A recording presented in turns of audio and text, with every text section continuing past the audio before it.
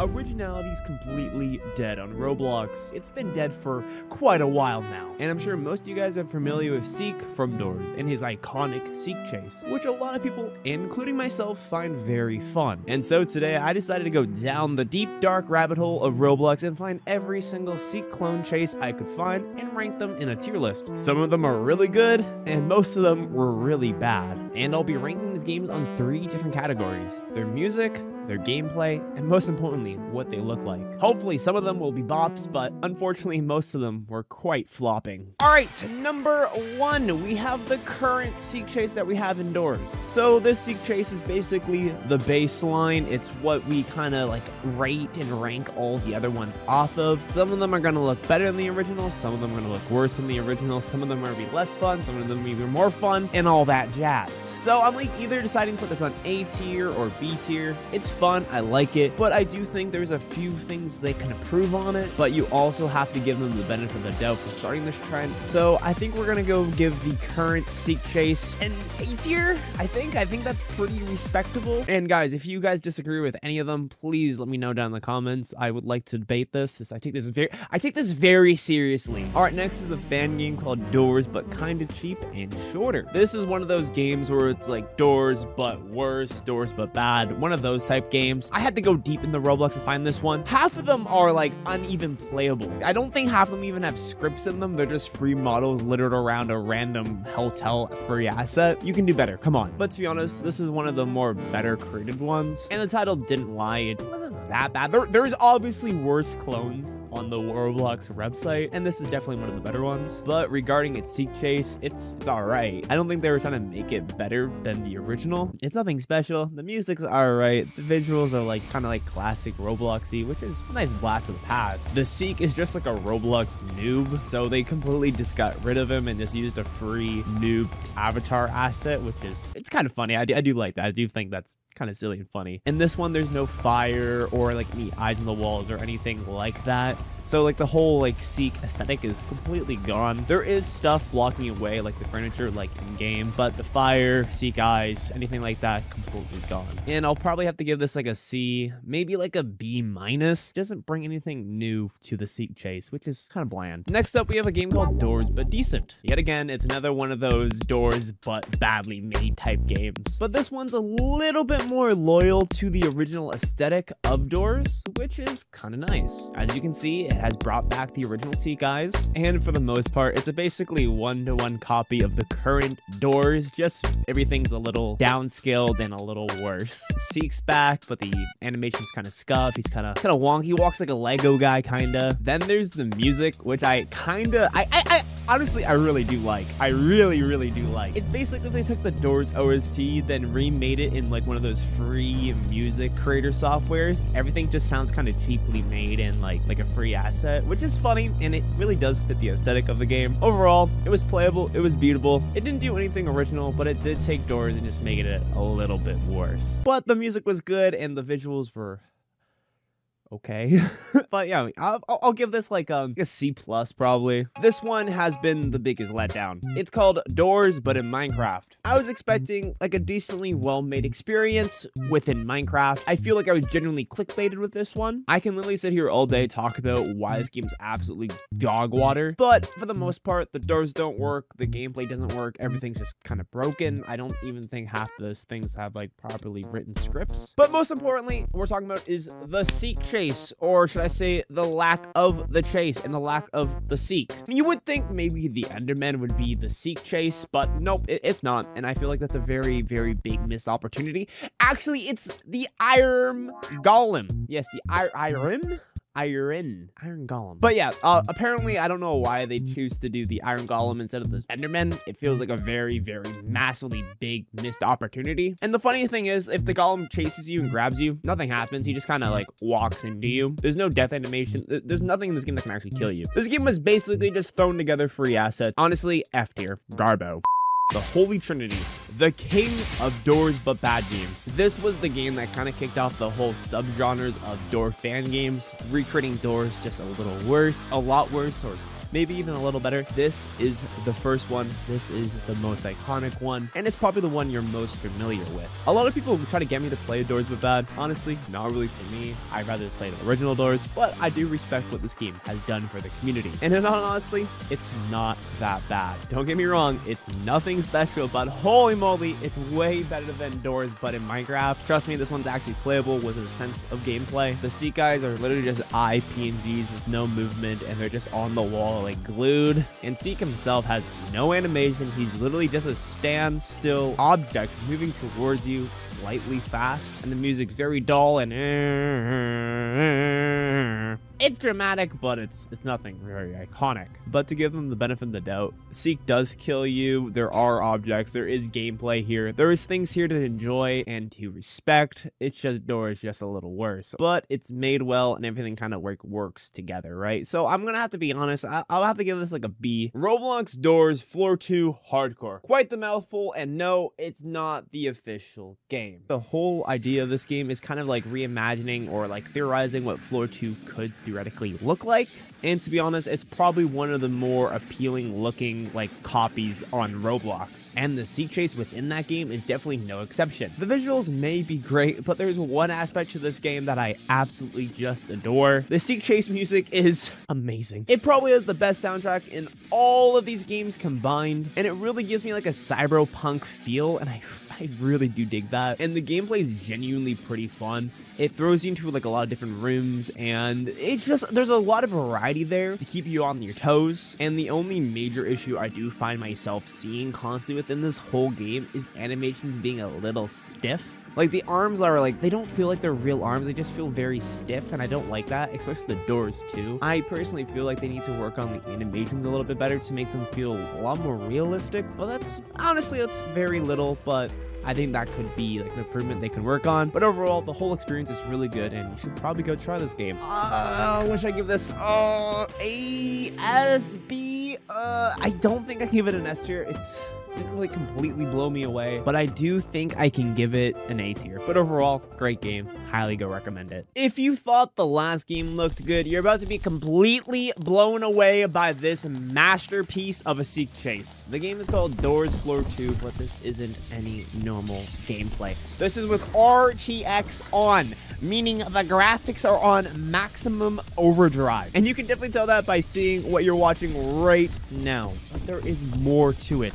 The gameplay is actually pretty intriguing as well. There's stuff flying at you, there's stuff moving at you, there's stuff trying to grab you. This has every single thing that you would need from a good Seek chase. A lot of dynamicy within the run. And the music you do hear is actually like a more upbeat remix of the current Seek chase, which does fit really good, and it helps with that like adrenaline rush and like really pushes the map to its full potential. And unlike the last game, this one has really good animations, and everything feels very smooth and feels like it's real, you know? And honestly, it would be absolutely criminal to give this thing anything other than an S tier. So, big boy, you got yourself a good old S tier, my friend. Next, we have a level more for the Roblox Door historians. If you guys watch my fact videos on Seek, or just maybe like my iceberg videos on the whole Doors lore, you guys are quite familiar with the old concept art of Seek and the old Seek OST.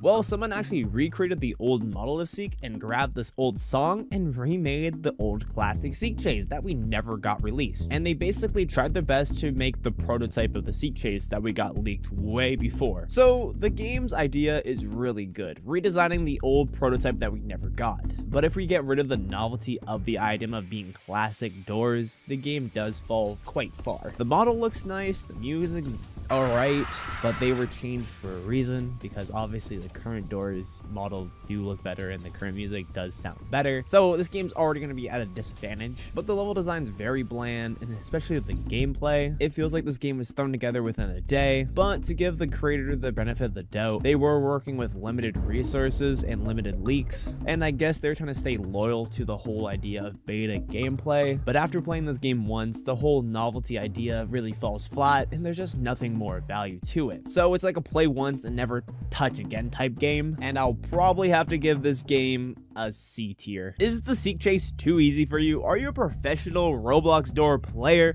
Well, then I got the perfect map for you. It is called Seek Chase Difficulty Hard.